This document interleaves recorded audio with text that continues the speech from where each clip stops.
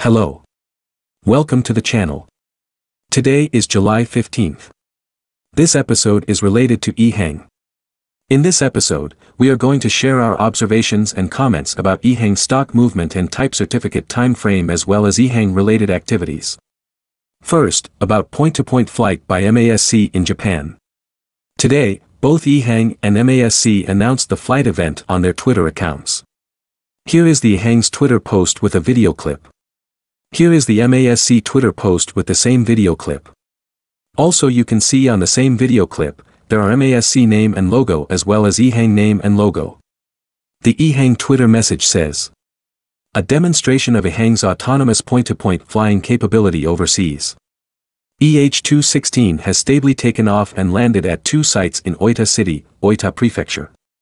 The MASC Twitter message says, "Flying car, successful test flight in Oita City. Going back and forth between the first 2 points Wednesday, July 13, 2021 succeeded in Kyushu's first test flight at Natsuharu Tenku Hiroba in Oita City." As you can see on the video clip, the flight along with the takeoff and landing has been very stable. Compared with non-autonomous aircraft with costly and long-time onboard pilot training, EHang's autonomous aircraft is much quicker to learn and operate by EHang's partners for the training. And the automation will result in great operation efficiency and cost saving for the commercial use in the near future. Next, about MASC and its activities. EHang partner MASC and activities. MASC full name, Mizashima Aero and Space Industry Cluster Study Group. The group is based in Okayama. July 13, EH216 flight by MASC on the island of Kyushu, in Oita City.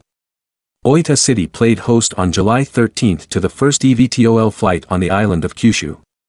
The test flight took place at Natsuharu Tenku Hiroba, a dirt field area, and featured a gentle cruise of about 5 minutes, about 520 meters off the ground, under the watchful eye of the Oita City Urban Traffic Countermeasures Division. About 130 people, including many city officials, gathered to observe the test flight. Oita City is considering the future introduction of the aircraft to the local area. Here, it is good to see that besides private companies, Oita City, a government entity, is also considering the introduction of EHang aircraft to the local area. July 14, EHang 216 exhibited in Oita City. The following day, July 14, the EHang 216 was exhibited in an outdoor square in the city center. In July 6, flight by Chodai Company, Construction Consulting, in Fukuyama, Hiroshima Prefecture. Earlier this month, in July 6, a similar test flight of the EHang 216 was conducted in Fukuyama City, Hiroshima Prefecture, along the seacoast. In this case, Chodai Company, a general construction consulting company, conducted the test. Last June, first flight in Kurashiki City, Okayama Prefecture, where MASC is based. There have been about half a dozen EHang 216 flight tests in Japan, the first of which was occurred last June in Kurashiki City, Okayama Prefecture. It is great to note that EHang partner MASC Aviation Industry Study Group is introducing EH216 to private and government entities in Japan. This is expected to be an efficient and effective way for spreading EHang eVTOL message in the country.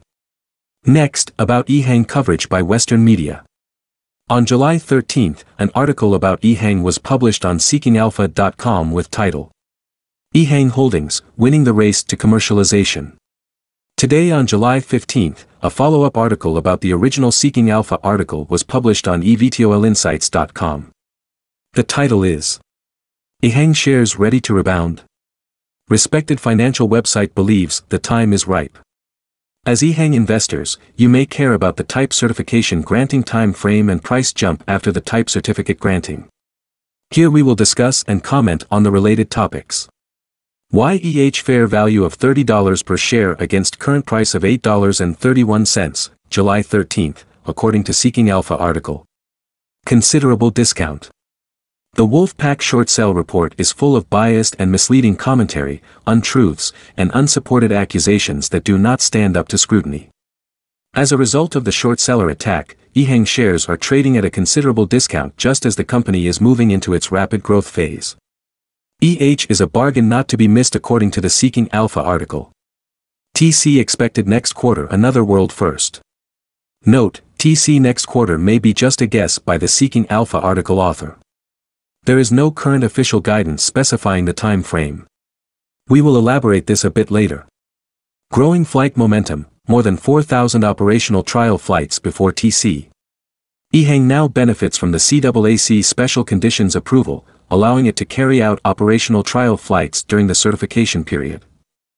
As a result, the EH216 flew more than 4,000 times in practical scenarios in 8 different locations.